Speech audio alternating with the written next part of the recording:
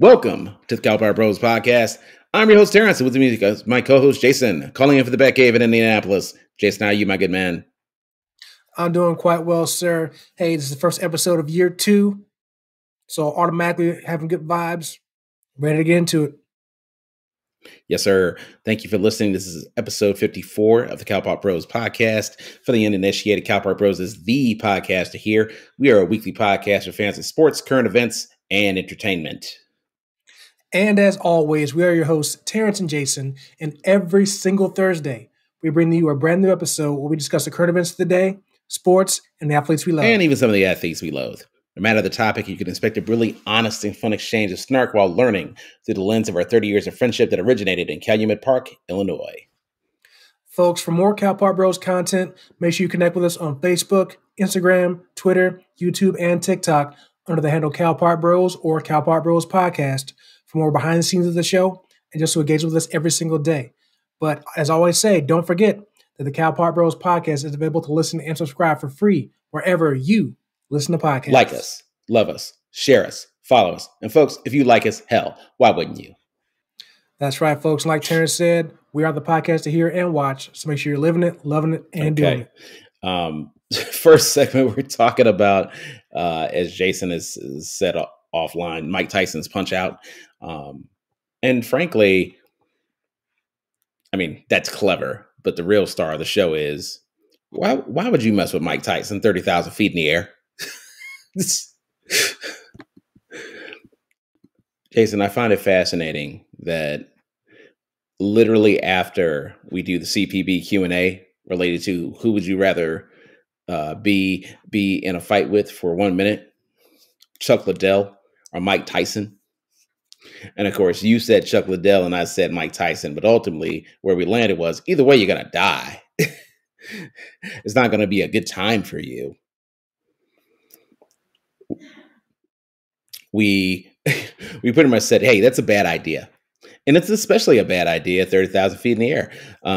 And so the story came out that Mike Tyson basically was just waylaying this passenger on the same plane as him. And pretty much a lot of people have seen the video where Mike Tyson is giving this guy the business. And the response has been pretty much pro Mike Tyson at this point, from my vantage point.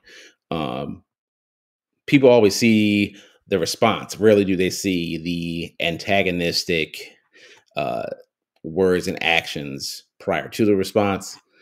And so even with some of Mike Tyson's, checkered history, I think a lot of folks were just like, man, leave this man alone.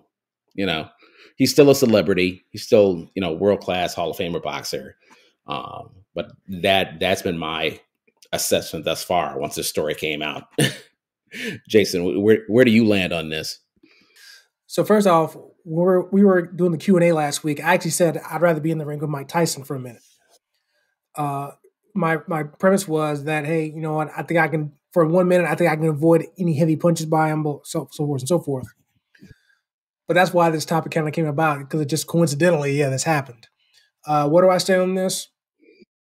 Now, of course, like you said, we all see the video that's put out there, like two separate videos. It's sort of the before, the during, and a little bit of the after.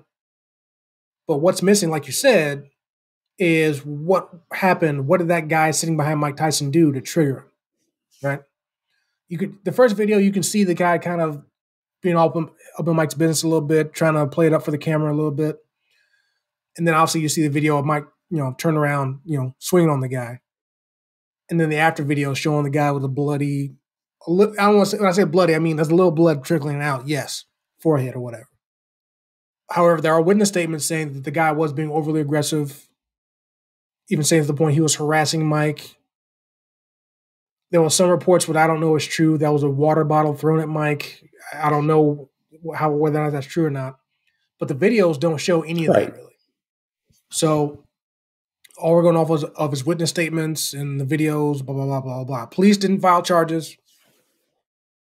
I believe because I don't want to say victim, but the guy who got hit chose not to, which I have a premise as to why he didn't. But my stance is, at the end of the day, again, without seeing what else was in the video, I'd say they were both in the wrong, right? Obviously, if you're I don't even want to call this guy a fan, but if you're a regular Joe Schmo individual, or schmuck as Terrence likes to call people, if you're just a random schmuck, you don't need to be harassing anybody or trying to, get clout on the internet because you're trying to harass Mike Tyson or whatever you're trying to do. But on the flip side of it, if you're Mike Tyson or really any other celebrity, especially if you're a professional athlete of any kind, or especially a former or current professional fighter, you need to know better that you swing on the fan, short of you physically defending yourself because you're being physically provoked, we'll say. Short of that, it's not going to turn out good for you in many cases when you striking somebody or hitting somebody or kicking somebody or whatever, just because they're a fan. Whether it be 30,000 feet on a plane or whether it be at some random bar, restaurant, the local park, whatever. You got to know better. And that kind of leads me quickly to my premise of the guy. I'm surprised it hasn't happened yet, but it wouldn't shock me in the next month or so, 2 months, whatever, if we see on the news a guy attempts to sue Mike Tyson for getting hit. I mean, the video evidence is there that obviously it happened. So there's that. Whatever other factors come into play, we'll see. But I did find it kind of weird that the guy went to the police to report the incident, but didn't want to file charges. Yeah. I think your premise is well founded, Jason, because this screams ambulance chaser to me. I don't like the idea that basically this guy's going to get a pass because, yeah, it looks like he's kind of being a schmuck. I mean, at one point, Mike Tyson is sitting down and this guy is literally hovering over him. And I don't like the idea that basically, because you're a celebrity, that I just have to put up with this shit and suffer these indignities. Because at the end of the day, they're both in first class, right? And from the looks of it, Mike Tyson's minding his own business. I always think this is fascinating when people are like, well, that's the price of fame. I'm like, I don't accept that 100% because like what's the price of fame basically is that specific. people get to treat you like shit, that people ignore your humanity. We've talked about a lot of subjects. One of them is consent, and I always think it's odd when, imagine if someone says, "Hey, can I get your autograph?" and you say no, and you basically just going to keep hounding this person into submission. Well, I will say that there were reports out there that Mike did take a selfie with the gentleman, so it's not like he didn't, acknowledge the guy at all, or at least do something for him. But I definitely see your point exactly. Again, obviously, depending on what happened, selfie gets taken, guy doesn't want to back down. I don't know if he's excited, and then it turned into other stuff. I don't know.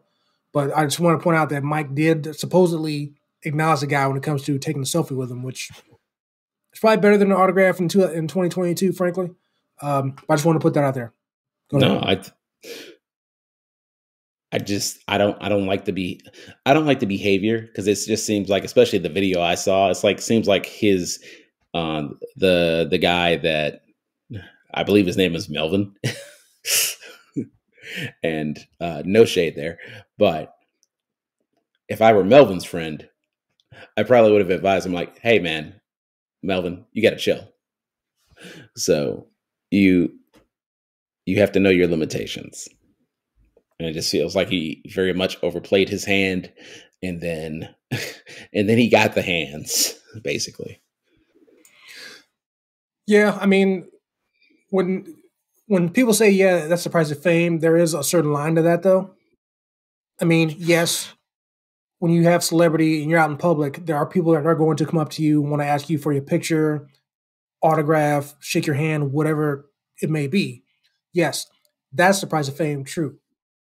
Treating like crap, yeah, that's not. That's over the line. That's when it goes more into the side of the fault of the again, with this guy, I don't want to say fan, but you put that more in the hands of the fans when they cross the line. Them asking for autograph picture, that's not crossing the line. Yes, of course, you as the celebrity, quote unquote, yes, you have the right to say no because you're still a human being, right?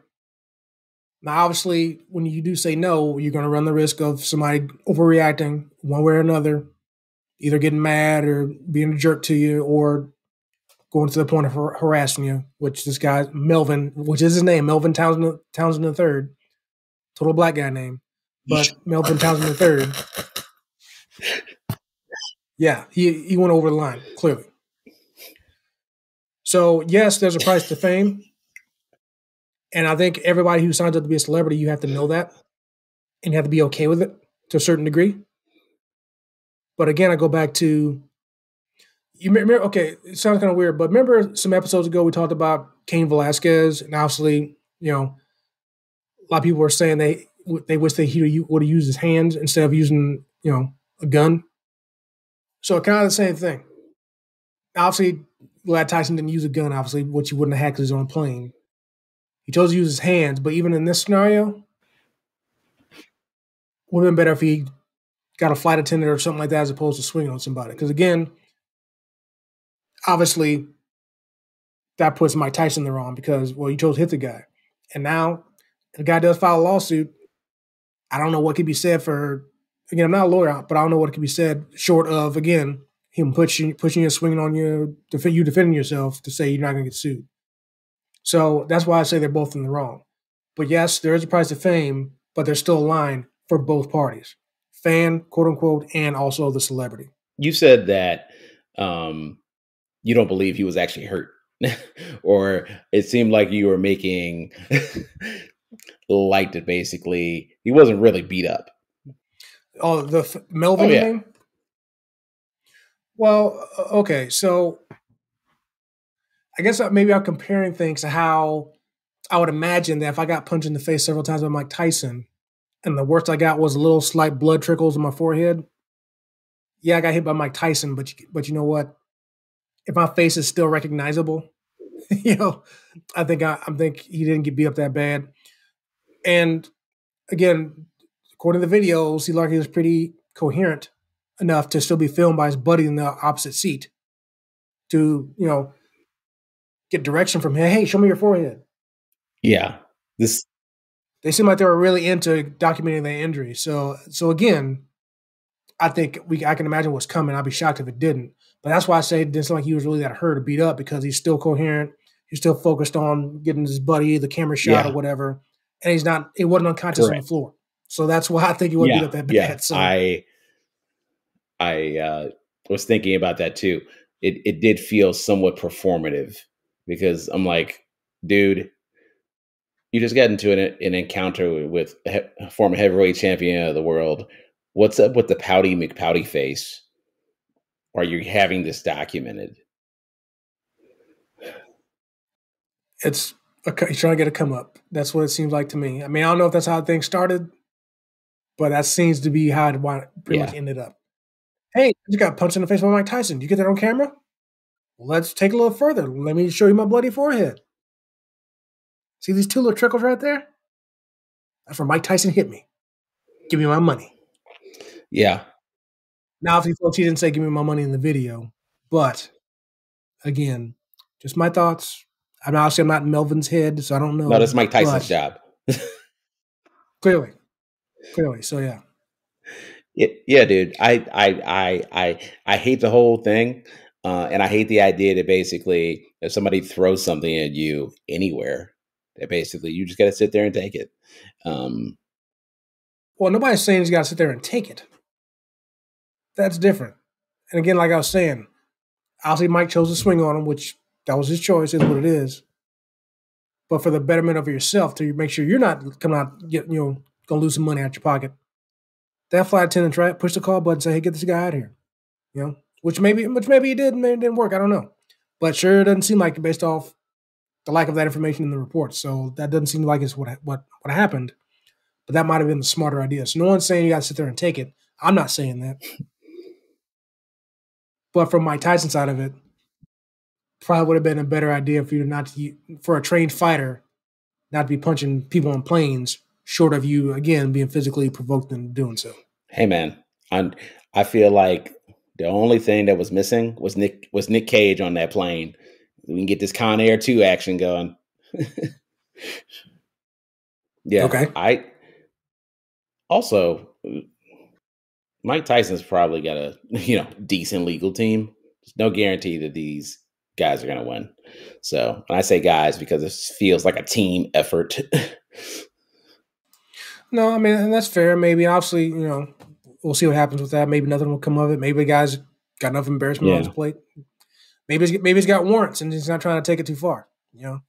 I'm not going to go into further into that, but yeah, maybe he's trying to avoid certain things. We'll see. Maybe nothing will come of it. Maybe he's got his 15 minutes of fame. Maybe he'll be happy with that. So yeah, I remember when you said, "See, man, he's not bleeding that bad. He aight." I'm like, "Yeah, he aight because he was up damn near 30,000 feet in the air." Had that encounter happened on the ground, it might have been a different result.